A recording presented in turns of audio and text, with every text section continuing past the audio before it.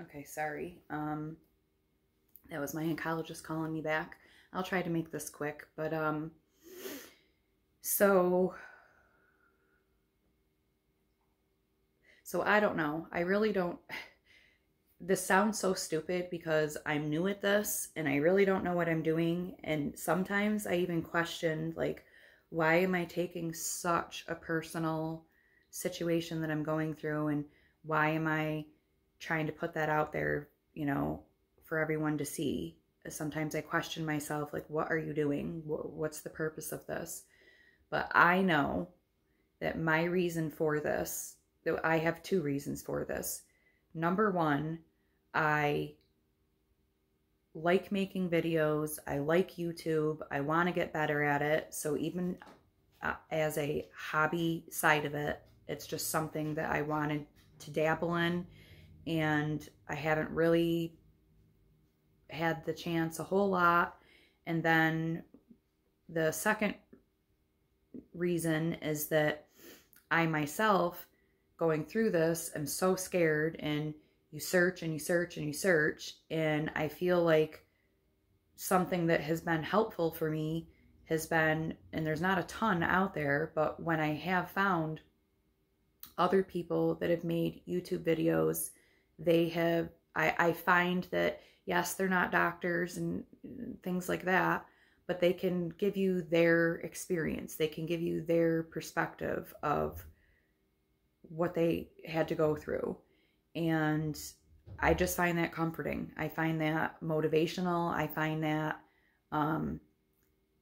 like when I was so scared to death about going through my port surgery, I would look up and find some videos of people that had said how their experience went, and I was like, okay, well, they got through it and they said it wasn't that bad, or okay, they didn't sugarcoat it and they said, yeah, this kind of hurt, but you get through it. And you don't feel alone. I guess that's another thing, is that you feel so alone that I would do anything to help ease someone else who's just been recently diagnosed and going through this.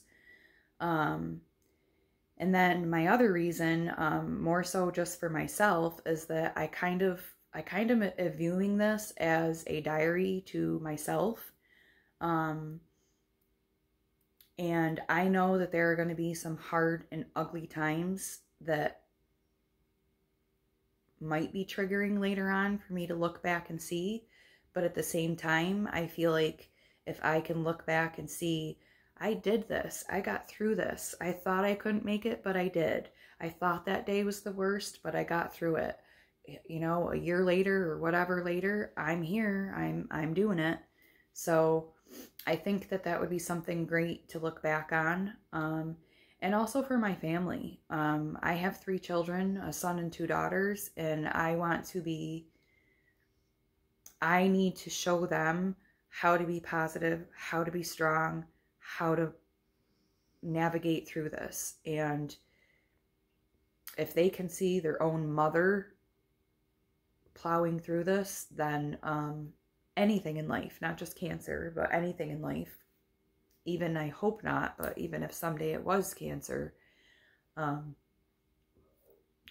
might have this to look back on. I personally would have given anything to have videos like this. So anyway, that's just where I'm at today. One thing I do want to share with you, though, to lighten the mood, is I have a very strong sense of humor. And two things I've done is I have renamed chemo. I have renamed chemo, and I have decided to call it cancer's karma, because I do think that that's exactly what it is. Oh yeah? You wanted to come and invade my body? Well, guess what? Karma's coming for you, and its name is chemo. So I don't know. That's just something that kind of just helps me feel better and motivates me big time. Another thing is each time I go for a treatment, I wear one of my, what I call funny cancer shirts. And I'll show you some later, but my first treatment, I wore a pink shirt and in white writing. I can insert it in here, but I wore a pink shirt with white writing, and it said, "Hey cancer, fuck you, you fucking fuck." And I wasn't sure, if I should wear something like that, out in public, but in all honesty, with everything that we have to go through, you know what, I'm an adult. If a freaking swear word offends you, sorry, look elsewhere. I don't know what to tell you. They're definitely not going to deny me treatment because of what my shirt says. So anyway, I wear one of those shirts because I think they're funny. I'm also a huge sock person. I love my socks. And I got a bunch of funny socks as well. So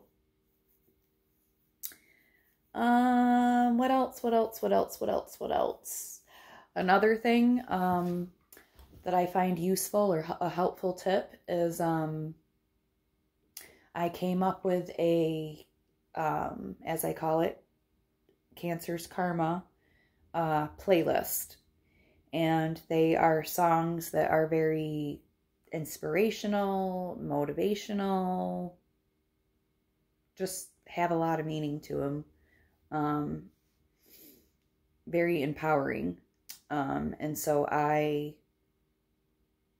definitely listen to that playlist more than you know. And then I've also started listening to, they're called I Am affirmations. So sometimes when I am having a rough moment or a rough day, I listen to that, and as cheesy as it sounds, listening to that and repeating some of that really does help. If nothing more, it just helps me get through get through each moment and get through the day. Okay, so I'm gonna end this one here, and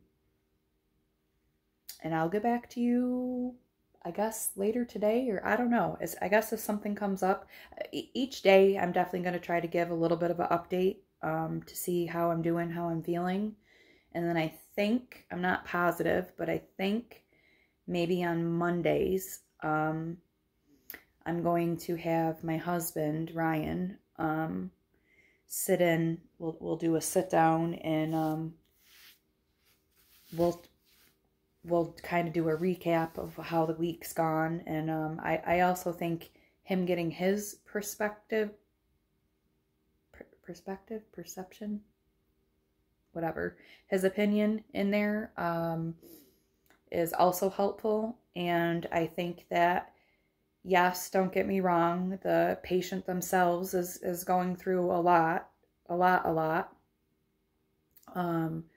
But I don't think that the caregivers get nearly the amount of respect or sympathy or type of attention that they need to. They have feelings. It is extremely hard for them to watch the ones that they love go through this and be in so much pain, and they can't do anything about it but just sit with you and cry with you.